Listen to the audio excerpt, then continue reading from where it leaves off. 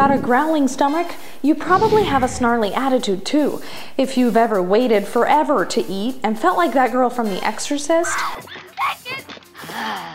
you're not alone. Scientists say being hangry, hungry, and angry at the same time is not just a made-up slang term. Experts say it's in our genes to act this way when we're super duper hungry. It's a survival mechanism, genetically passed down to us from our ancestors. Being aggressive while hungry meant a survival advantage, which also explains why we tend to eat faster when we're hangry. So, what exactly is happening in our bodies when we feel hangry?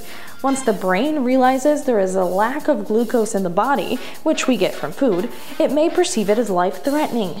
The body panics, stress hormones go up, and a brain chemical called neuropeptide Y, which contributes to food intake and aggression, is released. When that happens, our adrenaline hormones, the fight or flight response, are released. So being hangry becomes our fight for survival to get food. And because we lack the glucose, which helps control our emotions, you have a hard time thinking about anything else. It becomes virtually impossible to keep composure when something is standing between you and a good meal. This is why lashing out at your significant other when you're hangry is the most common response. So why do we care?